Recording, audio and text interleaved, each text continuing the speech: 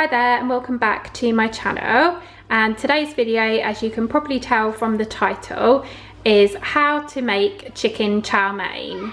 So this is obviously my version of how to make, like how we make chicken chow mein.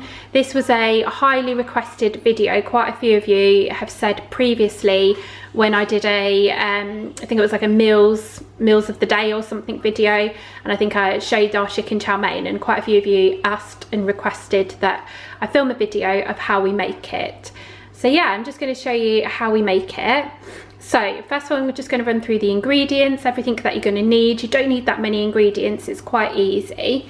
So you're going to need some diced chicken, some noodles. These we get ours from the Chinese shop, so these are like special ones from the Chinese shop, noodles.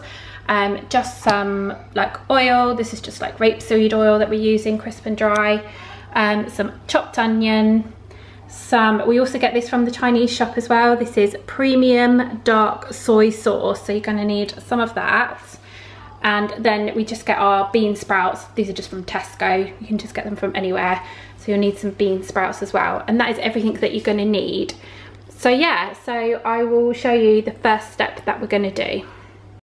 Okay, so the first thing that I've done is I've just stuck my chopped onion and my diced chicken into my frying pan with some oil. I'm just gonna cook these now and just fry that off. And then also over here I've just popped my noodles on with some boiling water. I'm just gonna start cooking my noodles. So yeah, that is the first step.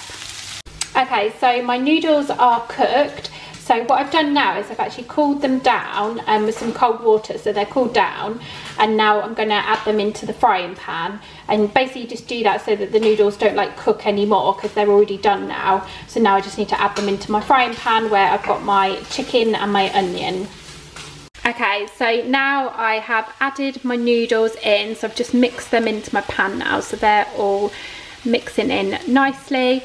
And now I'm going to add my bean sprouts in, and yeah, I'm going to add them into my pan and I'm going to mix them in as well.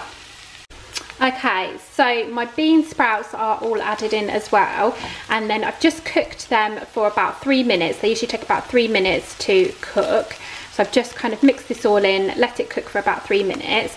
So the next thing I'm going to do now is I'm going to add my soy sauce, and the reason that you add your soy sauce at the end is because otherwise it will burn off and you lose the flavour. So to keep the flavour, make sure that you put your soy sauce on when you've done all this. So yeah, this is my soy sauce that I've got from the Chinese shop, and yeah, I'm going to do roughly about 2 tablespoons of soy sauce. So when I've added it, I will show you so you can see like what colour it is, so you can get kind of a guideline of what it looks like. So yeah, going to do that next. Okay, so I've added in my soy sauce now and I've mixed it all in. So this is basically the colour that it should look when you have added your soy sauce in. This is basically what your chicken chow mein should look like when you are finished. So yeah, this is all done. So I really hope that you have enjoyed the video.